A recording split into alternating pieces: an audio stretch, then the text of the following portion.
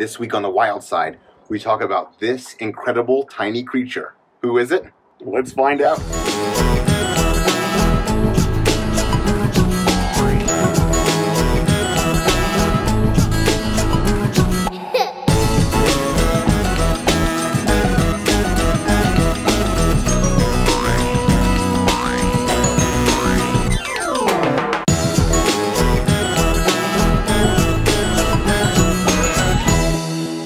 This is a flat rock scorpion, native to the grasslands of Africa.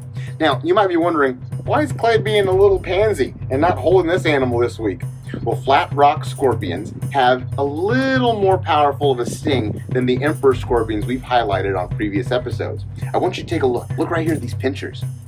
See how thin the pinchers are? Now let's bring up some footage of our emperor scorpion. Look how thick those pinchers are. The best way to tell the potency of the venom is to look at these pinchers. Look at that. Thin pinchers mean they don't have a very strong defense mechanism up front. So that means the defense along the tail has to be a lot more severe, which means their venom is going to be a lot more potent. Emperor scorpions have very thick pinchers. Now those thick pinchers have a very large ability to squeeze and crush and even pinch the predators that may be trying to hurt them. Well, the flat rock scorpion, because it lacks that very thick pincher, has a very potent stinger.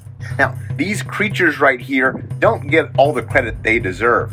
You see, flat rock scorpions actually grow longer than the emperor scorpion.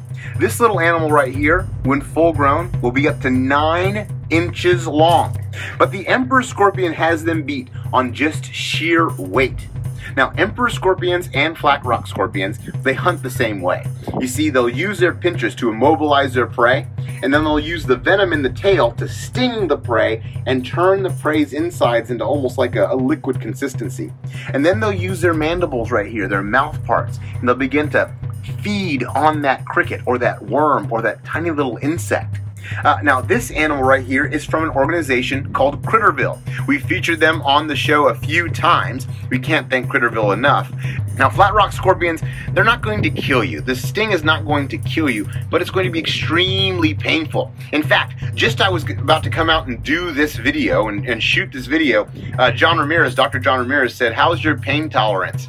So we were able to come out and put this animal on a log so I don't get pinched or stung, because you never know with these animals. They're just using their defense mechanism to do what it's made for. Defend themselves from predators, and in this case I could be seen as a predator. Now, they do live in the African grasslands, which is full of hoofed animals like zebra and wildebeest, even large giraffe. So to stay safe, they do frequently hide under rocks and logs. Again, they get the name flat rock scorpion because they can be found in these outcroppings, getting heat from the African sun when it's been a cold night. I mean, just look at their body. Look how flat they are compared to the more robust emperor scorpion. This allows this animal to get even further and further under these rocks and logs to stay safe from their predators. Now, scorpions typically are nocturnal, moving around more at night and using these hairs. Can you see the hairs? I mean, they're kind of tiny there. But they'll use those hairs to feel around, and when something gets close, whammo, that's when they'll grab onto it. Now, flat rock scorpions, along with other scorpion species, are arachnids, related to tarantulas, spiders.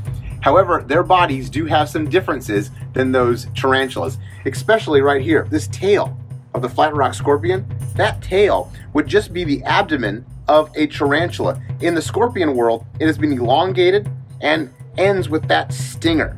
Now, the stinger on this animal, of course, very, very small. But again, at 9 inches long when full grown, this animal will be a formidable predator on the African savanna. Folks, that's it for this week.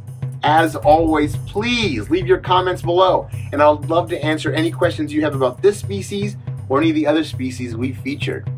Remember, go to Facebook and click Critterville. Search for Critterville. Give them a like and let them know you love creepy crawlies as much as they do. You can always please subscribe to us right here on YouTube and go to find our Facebook, Twitter, and Instagram pages. Let us know what species you want to see on a future episode. As always, stay wild. Conservation definitely rules. And we'll see you next week when we highlight yet another of your favorite species. Until then, see you later, everybody.